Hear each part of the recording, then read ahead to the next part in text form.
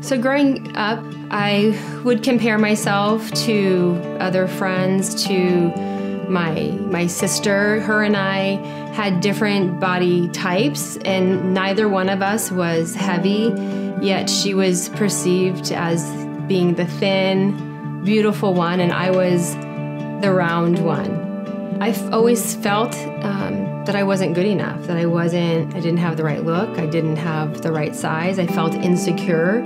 So I was always second guessing that people probably still didn't really like me, or they didn't want me to be in their group. And I know it sounds silly, but it's something that truly impacted me. I love the Lord, loved Him with my heart from a very young age. This was one thing that I couldn't let go of.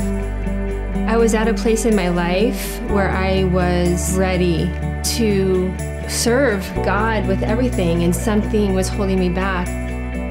He just laid before me my life and had me evaluate, am I living life to the fullest? Am I being all that I can be in Him?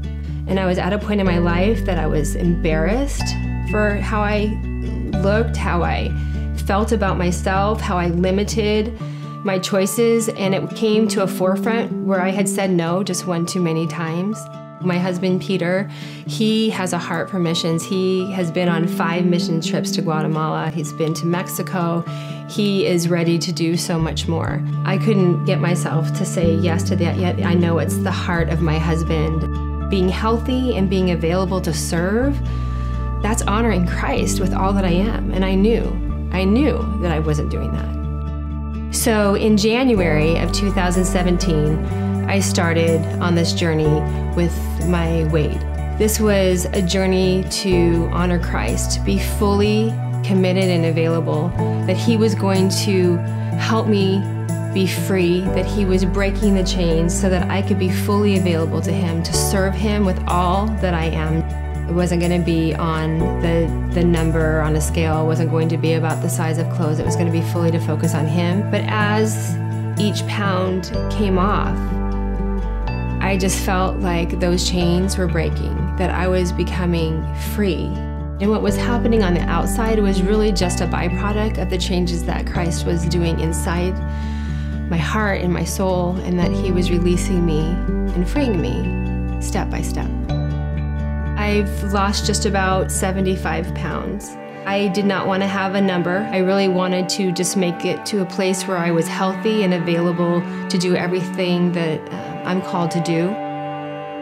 My relationship with God has changed in a way that now I feel like I can honor Christ and ask Him, what's next? What do you want me to do? Where do you want me to go? My husband has papers for me to get my passport.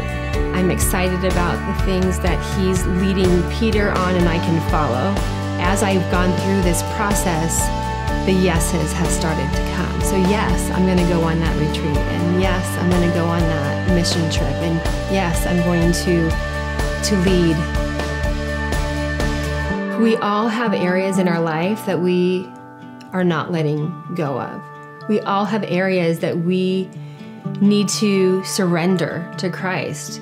He wants to guide you, and He's just waiting for that moment to take control so that He can actually take it and do something with it.